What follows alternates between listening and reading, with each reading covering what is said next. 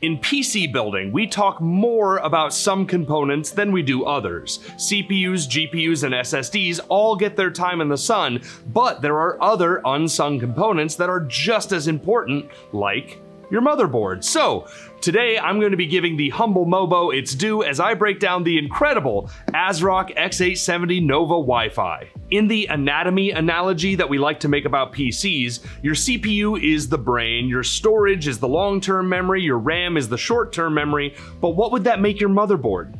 It's more than just a place to plug in your parts, it connects and even powers much of your PC, which would make it the nervous system. And while that may not sound super sexy, I dare you to study nervous disorders on WebMD for an hour and then tell me if you think your motherboard doesn't matter. The ASRock X870 Nova WiFi is a top-tier gaming motherboard. It features an 18+2+1 VRM power phase distribution, which basically means it can provide plenty of stable power for your high-end CPU and even lets you get away with a little bit of CPU overclocking if you're so inclined. It offers a whopping 5 M.2 sockets for terrific upgrade potential, including dual Gen5 by 4 M.2, so you can enjoy even more blazing fast storage to kill boot and load times. But more importantly, it does this by sharing PCIe lanes with the USB 4 ports, not your graphics card PCIe by 16 slot, so your GPU performance remains unimpeded.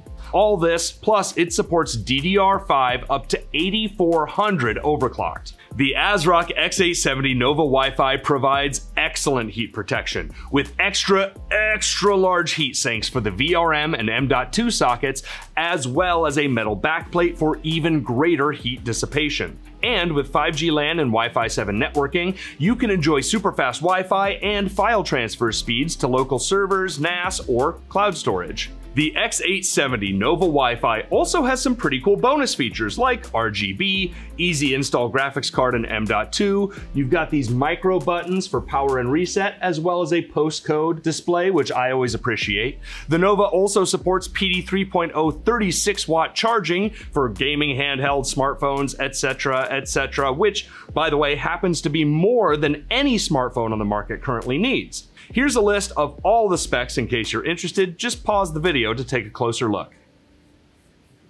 Okay, now that we have all that out of the way, let's put this Mobo through its paces. We'll be using an AMD Ryzen 9 9950X3D with 32 gigs of Corsair Vengeance DDR5 RAM, a WD Black Gen5 SSD, and an ASRock 9070 XT Challenger graphics card, all connected to Benjamin Button's the Newegg test bench. For power delivery and sustained load, we'll be using Cinebench 2024 paired with HWinfo to measure the sustained all-core frequency, CPU package power, PPT, TDC, EDC, and VRM temperature. We're looking for higher clocks and lower VRM temps over time. For memory subsystem performance, we'll be using Ada to measure exactly how trace layout, BIOS tuning, and signal integrity affect RAM performance. And Geekbench 6 for a fast snapshot of CPU and memory performance. And here's what we found.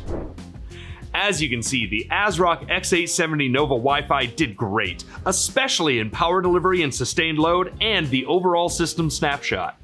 But let us know what you think. If you want to learn more or grab your own ASRock X870 Nova WiFi, click the link in the description, and while you're there, make sure to join our new gamer forum, also linked down below. Thanks for watching, don't forget to like and comment. I'm Ben Tibbles, and this is Newegg.